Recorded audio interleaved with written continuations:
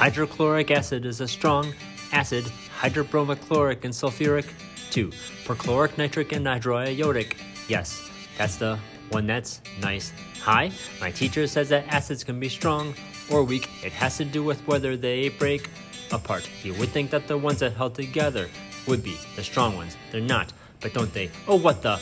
Ooh, I need to learn the differences. Ooh,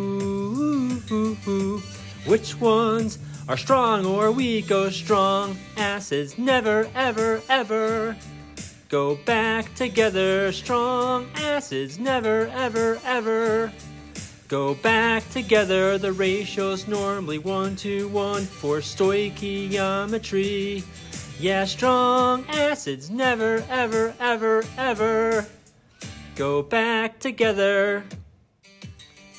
Like ever.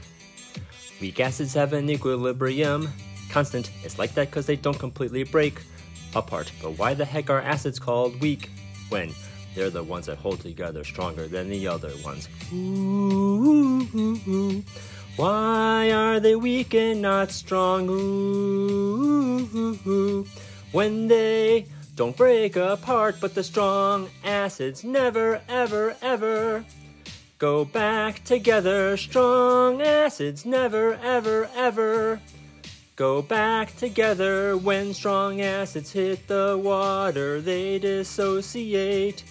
Yeah, strong acids never, ever, ever, ever go back together.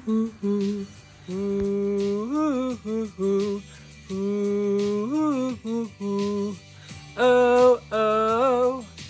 Why do the weak acids not break? Oh wait, yes they do.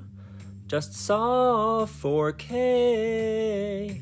So like, I was trying to find the K of a strong acid, but when I put the concentration of the acid on the bottom, it was 0 and K is not defined like ever.